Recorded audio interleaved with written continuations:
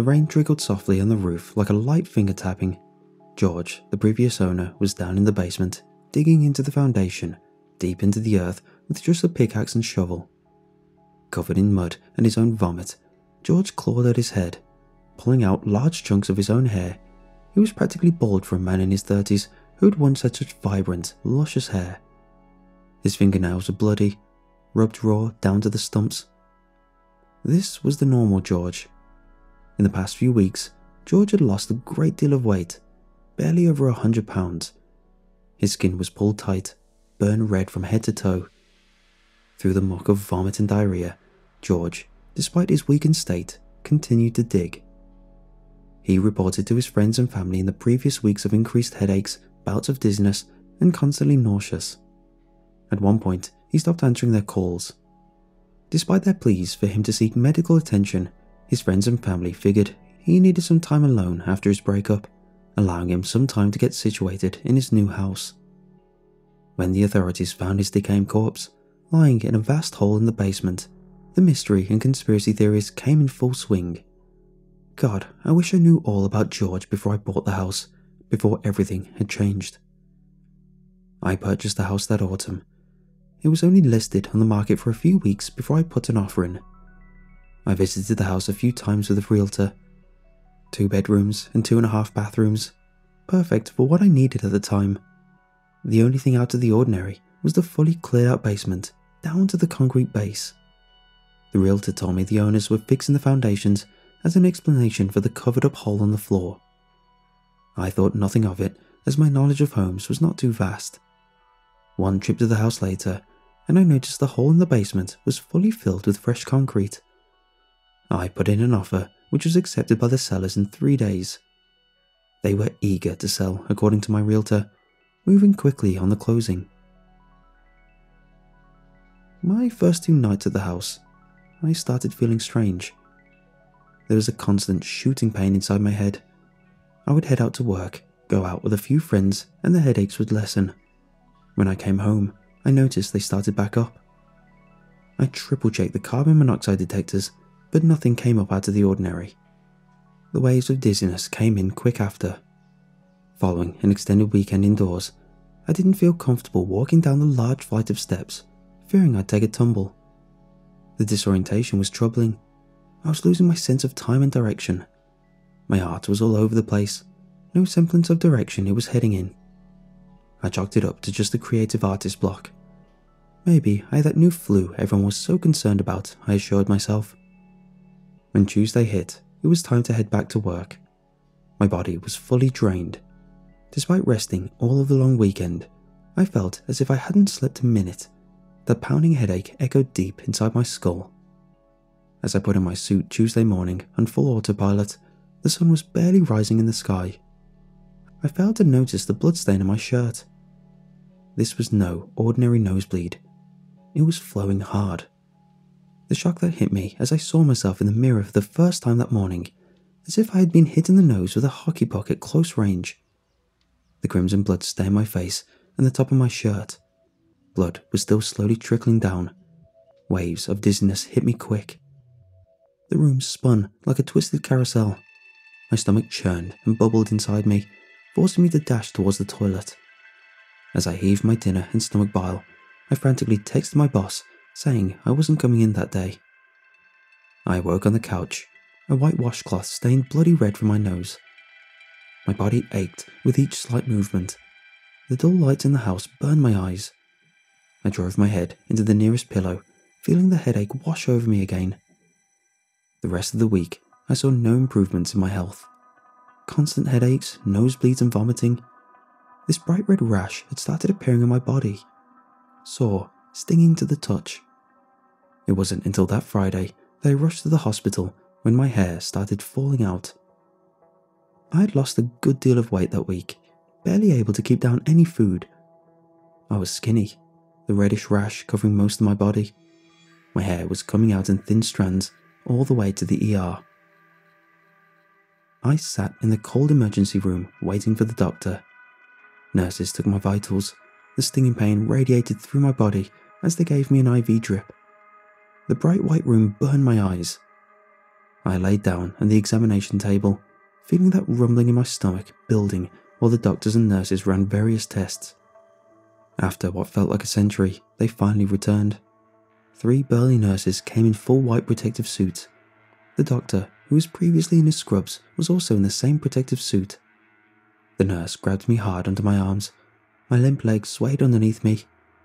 Through my disoriented state, I could barely mutter out, "What's going on?" I was brought into a square room, glass panes on all sides. Like a giant shower room, large shower heads protruded from the ceiling.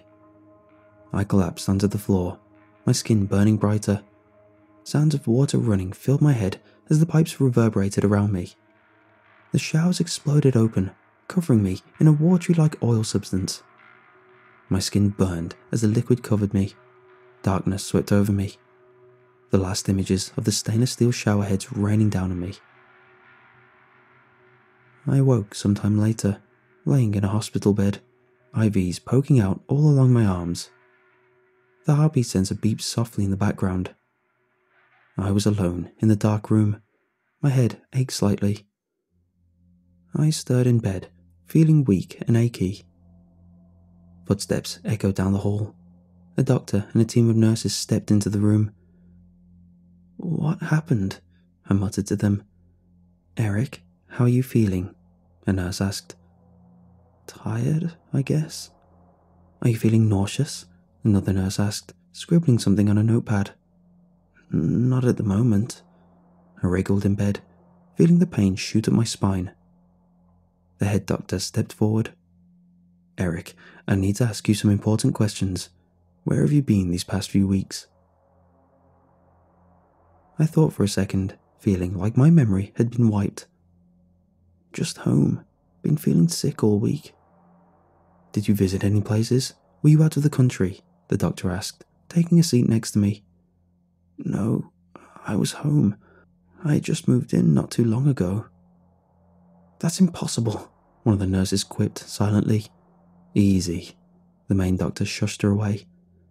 "Listen, Eric, you were exposed to high levels of radiation, none that I've ever seen in my 24 years on the job, especially not in this town.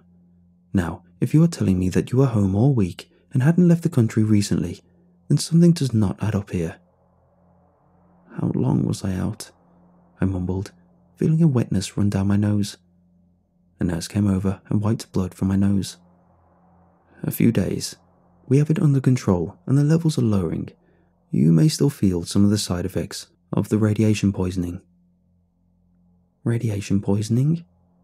Those words seared into my head, drowning out whatever the doctor was talking about. Where the hell was there radiation near me, I wondered. My mind kept flashing back to the hole in the basement for some strange reason. "Eric, the doctor snapped. "Yes, sorry. What were you saying?" "You are lucky to be here, Eric. Any longer in that house and you wouldn't be here with us today. Radiation is highly toxic. It's a miracle you lasted that long in there." I managed to nod my weak head as the doctor continued to speak. "Emergency services have been contacted. Last I heard, they were heading towards your house, looking to investigate. Rest up. We want to keep you here for a few more days before the radiation is fully taken control of." My head rolled to the side, feeling the darkness wash over me once again. I was nudged awake by a familiar touch. Alison, my sister, was next to me, a mask covering her face. "Oh, Eric, you gave us all such a scare," she cried. "I'm okay, sis. I feel a lot better," I groaned. "What is going on in the house?" "You gotta see what's going on there. It's something out of a horror movie." My head felt like rolling ocean waves as Alison spoke. "They found something, Eric. The levels in your house. God, I don't even know how it's possible you're in there. Radiation is seeping into your home. They think it's coming from the basement. You could have died." Alison crashed her head into my side, her tears staining down my blanket. "It's okay. I'm still here now," giving Alison a weak smile. "Good. Well, the doctors say that you can leave in a couple of days. You can come stay with me, okay?" "Sure. Sounds good, sis." there's just one thing." "Yeah, what's that?" Alison asked. I closed my eyes. The hole in the basement was creeping back in my head again. Images of that hole had been appearing in my thoughts and dreams since I got here, like it was drawing me in. "I just need to get something from the house, okay?" Alison sat back down in a chair. "No, Eric, that's not possible. Your house is being condemned. Everything inside it, it's poisoned by the radiation." Alison continued to speak, expressing her worries and pleading to me I couldn't go back. I watched my reflection on the blank television screen, seeing my red, burned skin stare back at me like I was some charred ghoul. Blisters on my skin were full, ready to burst. But I was planning to get back to the house, despite what Alison or anyone else would say. The hole in the basement was growing stronger in my mind.